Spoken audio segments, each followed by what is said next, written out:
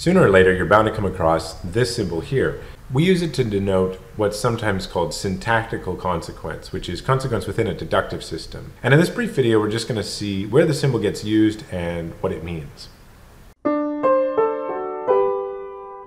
So the basic idea is that this symbol denotes syntactic entailment. A set of premises syntactically entail a conclusion if a proof can be constructed from the premises to the conclusion on some deductive system, for example, Fitch.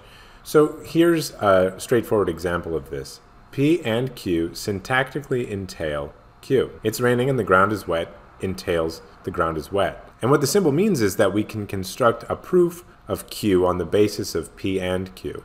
Now, it often happens that we want to talk about different systems in logic, and we can talk about different syntactic entailments by adding in a little subscript. So, for instance, if P entails a contradiction, then in Fitch, we can derive not P.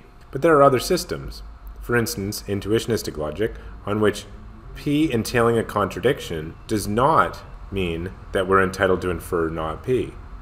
Now, in order to distinguish these, we can put a little I here for intuitionism, and we can strike out the turnstile or tack. And this tells us that if from P we're able to derive a contradiction, that nevertheless does not syntactically entail not P on our logical system I, which we're just using here to denote intuitionism. So very often we'll use subscripts in this way to distinguish different notions of syntactic entailment, especially when one system will allow us to derive something that another system won't.